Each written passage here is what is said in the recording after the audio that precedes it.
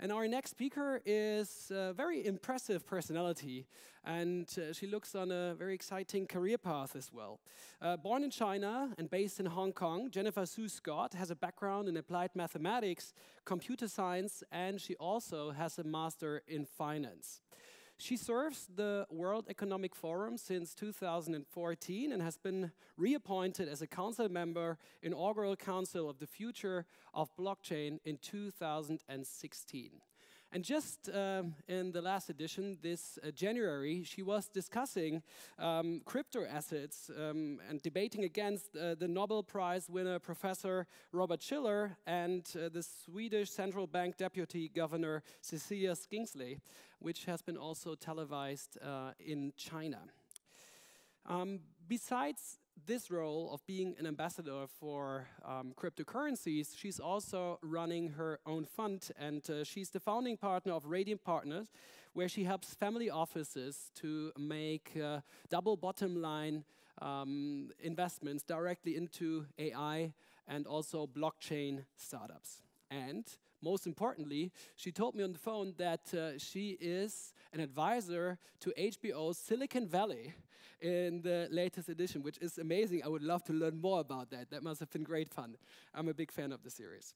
So today she's going to put a focus on the historical events that led us to now to today and the development of the blockchain today.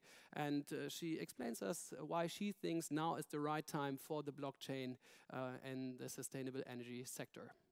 With that, please join me in welcoming Jennifer Zhu Scott. Thank you, Oli. Thank you. Thank you. Good afternoon, everyone. It's my great pleasure to come to Berlin. It's my first time in Berlin and Germany. So if you have any tips where to go, please tell me. My background, thank you all, is a great introduction. I study mathematics, and I love history and philosophy. And because I do a lot of work in AI, I find there's no better place to explain the latest technology, where the society will be led to, by looking back to history and going back to the most fundamental questions often being discussed by philosophers and historians for thousands of years. Because I come from China, so let's start from China. This is a very famous painting done in the around 11th century in China during Song Dynasty. It's a painting called 清明上河图. The English translation is Day by the River during the Qingming Festival.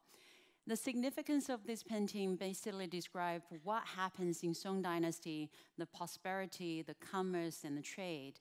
Song Dynasty was also very interesting for people who are interested in blockchain, because Song Dynasty was the first government in the world issued paper money called Zhaozi.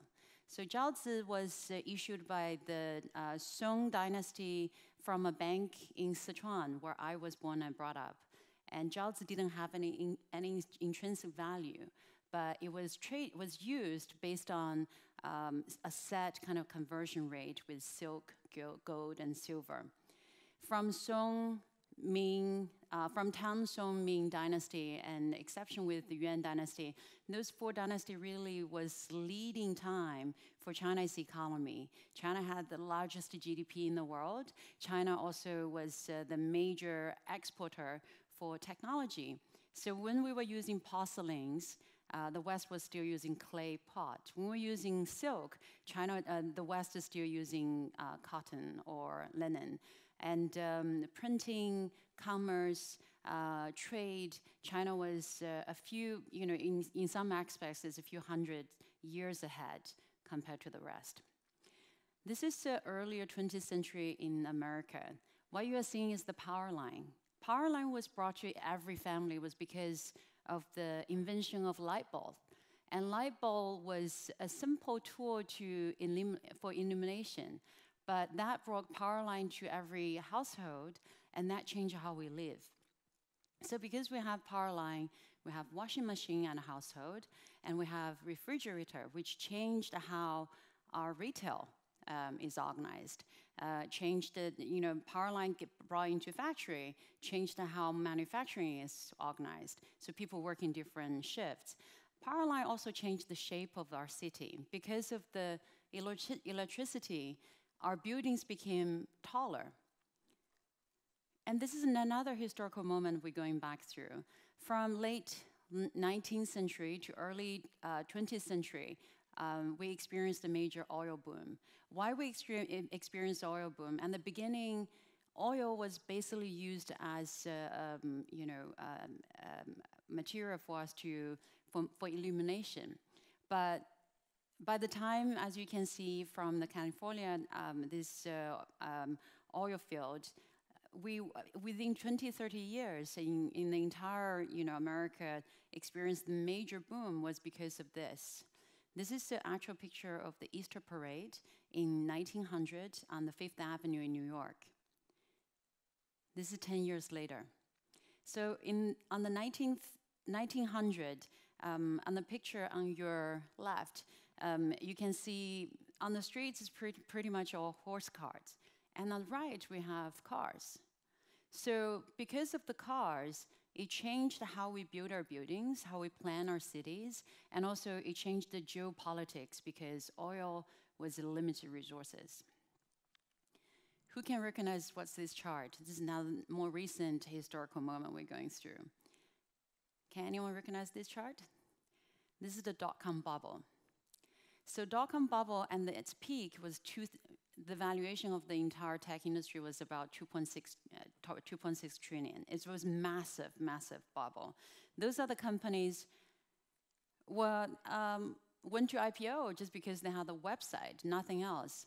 And we probably don't remember most of them because all of them have gone bust. So the reason I'm taking those historical moments is because history often is a very reliable resource for us to compare what's happening before. Things were not, history almost never really repeat in the exact literal way, but history is a very reliable resource for us to compare what's happening now. So the availability of electricity, in my view, is very similar to availability of AI. AI is as important as electricity in the 20th century. It will empower every single industry. We should see AI as utility instead of an edge.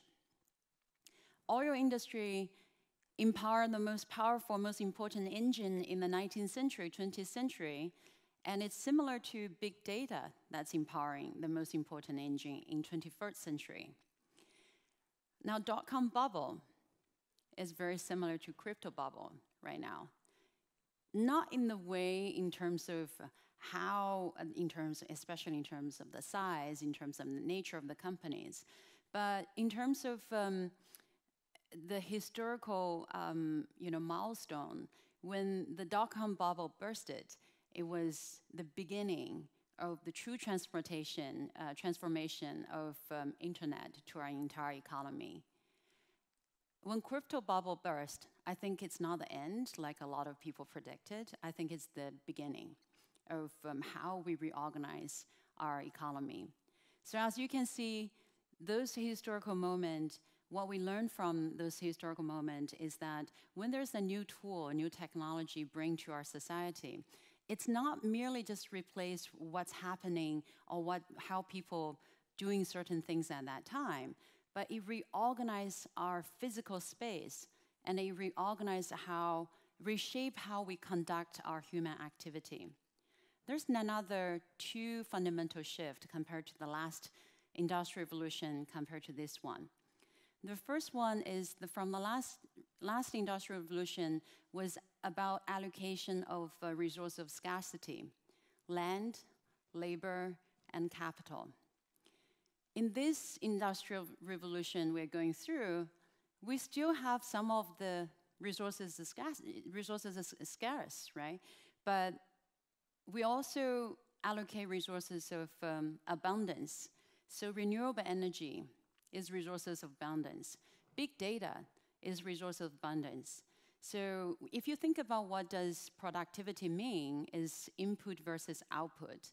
So if you're still using the old resources and use old oil, to fuel your business and you power your factories, you literally are giving up an enormous economic incentive to become more efficient and using much lower input to achieve same, if not greater output.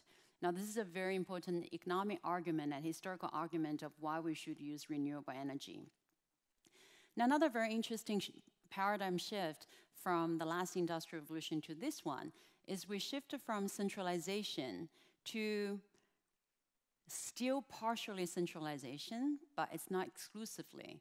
We will have coexistence between centralization and decentralization.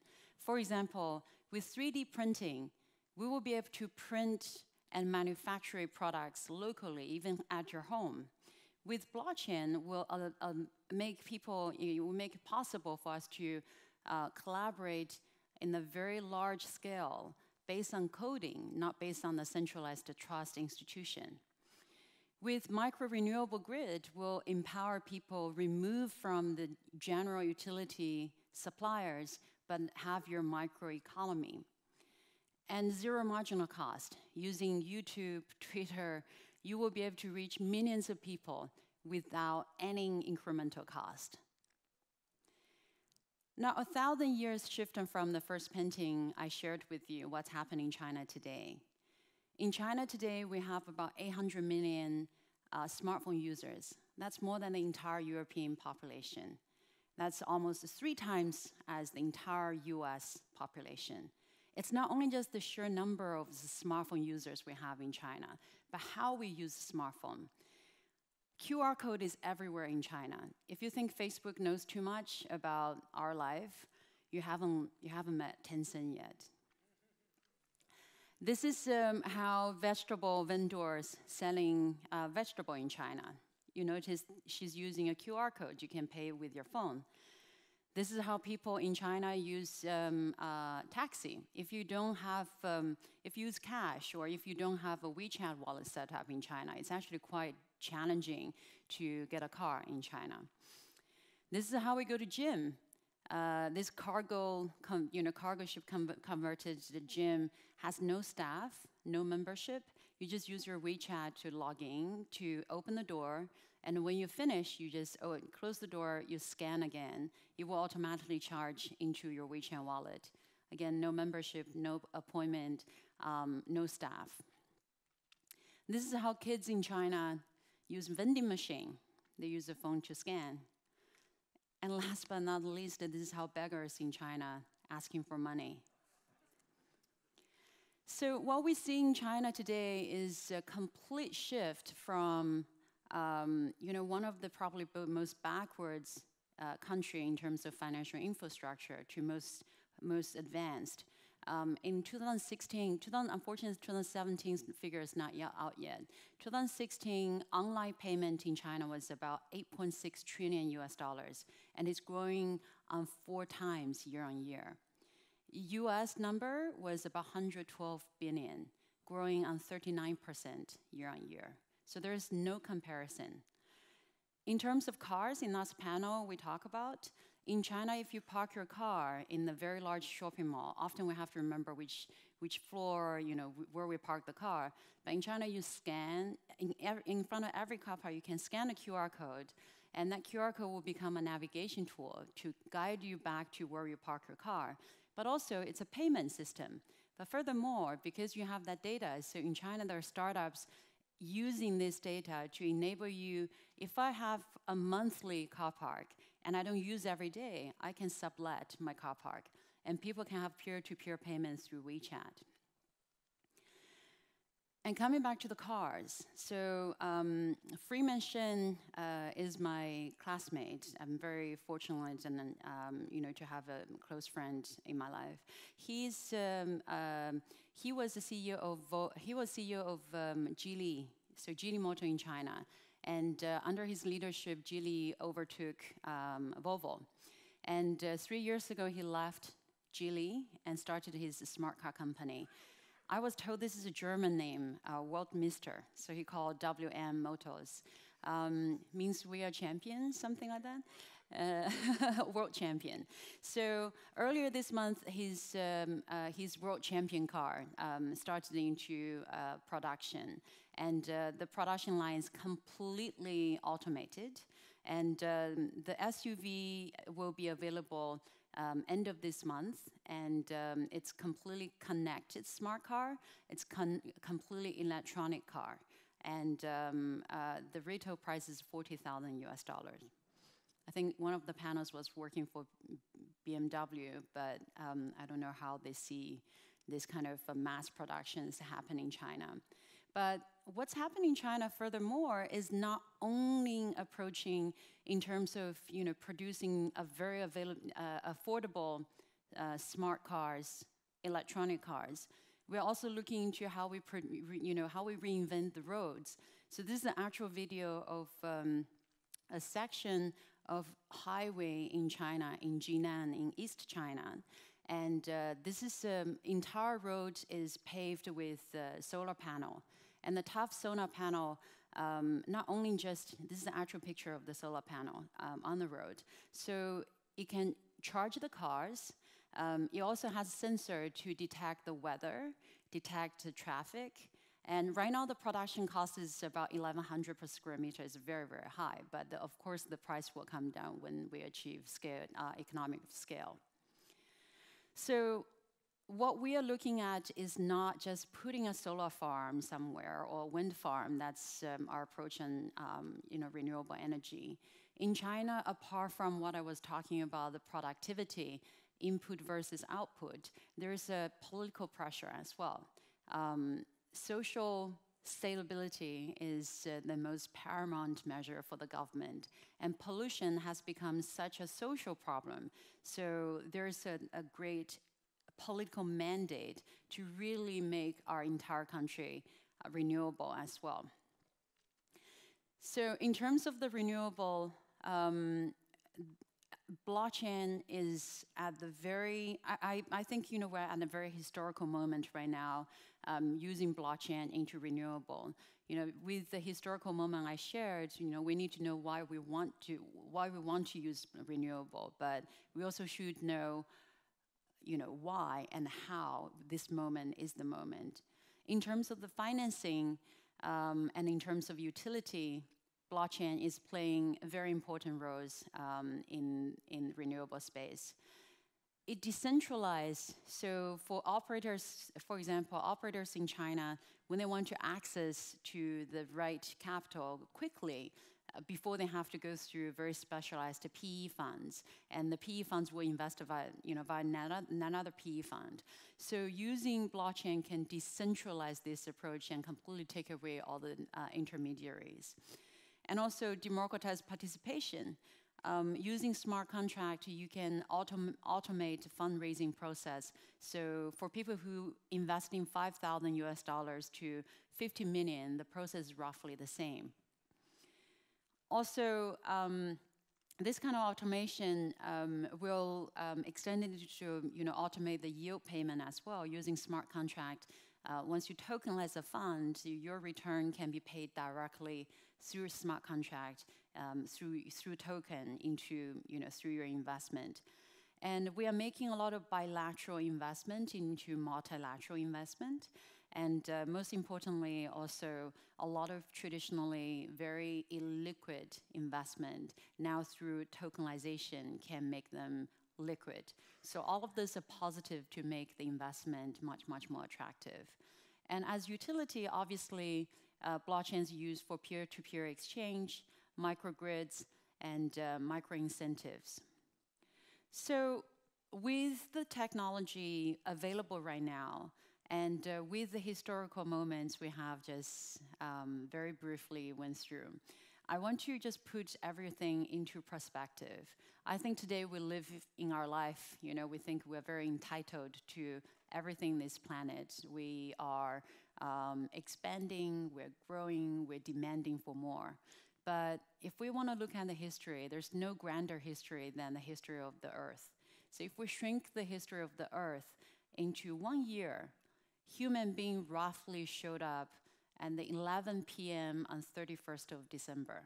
So we're really recent in this world. And as we are destroying and expanding and unlimited, with our greed and our vanity, and I think we need to remember that the planet doesn't really need us. And if we completely destroy our environment, that one day without human, the planet actually will do better without us. So on that, I think we look back the history, but the best way to predict what's gonna be in future is to work together and build a more sustainable future. Thank you.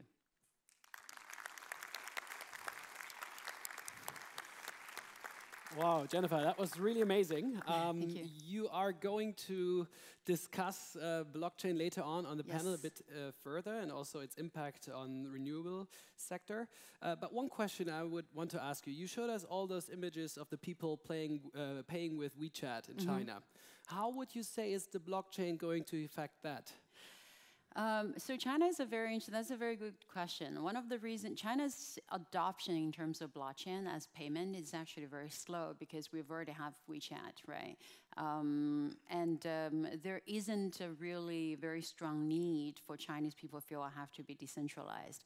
So I think also Chinese government is now banned, the position for Chinese government is cryptocurrency is bad. Blockchain is good. You're not allowed to do any cryptocurrency, but you can use blockchain. So I think the impact to WeChat payment or Alipay is going to be very slow in terms of payment. But as a blockchain to enable renewable energy, enable supply chain, etc., will happen really, really fast. As you also help family offices make direct investment into blockchain and AI startups, always with double bottom line impact, what are some of the interesting business models you saw in the last couple of years? One of the, if you're interested, I'm quite interested, especially now with Facebook and Cambridge Analytica saga. I take great interest in data ownership. So I just wrote op-ed in Quartz, QZ.com, if you're interested to read, in terms of how to, using pricing, giving pricing power to individual in order to manage our privacy, data privacy. And there are quite a few companies right now, including one of them based in Berlin. I'm going to visit them tonight, very excited, is to be using blockchain to build a more decentralized approach in terms of how to manage, trade, exchange, even sell your personal data. I think the big tech company now is going through an inflection point in terms of harvesting data. And with the blockchain, many people will start realize that to own your personal data will be as important as owning your land in 19th century. So I think this movement is just started to happen, and that's the space I probably will spend a lot of time on. Great. Thank you very much, Jennifer. Thank you. See you later on the panel. Thank you. Thank you.